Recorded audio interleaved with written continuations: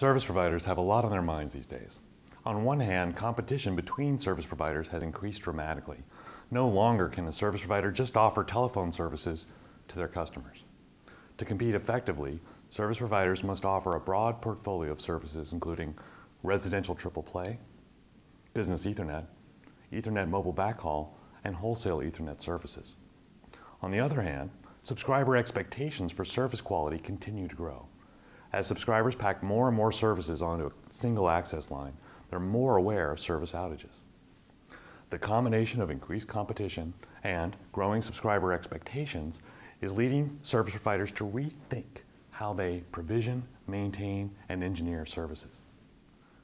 To effectively monetize their networks, service providers must shift from reactive circuit monitoring to proactive service management. Service management addresses all phases of the service's lifecycle: service fulfillment, service assurance, and service engineering.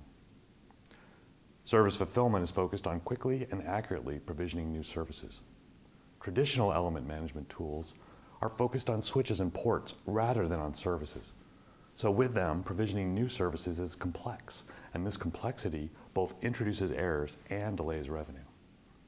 Service management software simplifies the provisioning of new services using a unified graphical interface with point-and-click provisioning. Service assurance is focused on reducing the time it takes to troubleshoot a service outage. With traditional element management tools, service providers can only look at ports and links and have a hard time correlating outages on the network with the subscribers that are involved and the services that they've paid for. Service management software, on the other hand, simplifies troubleshooting of subscriber services by providing a unified graphical interface that depicts active path and status for services. And in this way, it reduces the time it takes for carriers to troubleshoot service outages caused by failures in the network. Finally, service engineering is focused on maximizing the efficiency of the network. Traditional element management tools help with traffic engineering, but don't really focus on service engineering. Service management software focuses on service engineering by helping network operators to visualize their networks with an eye towards maximizing the number of high-value services that can be offered from the network without impacting service quality. Extreme Networks' new service management software, Ridgeline Service Advisor, combines the intellectual property acquired from Soapstone Networks with our existing element management system to create a new service management system.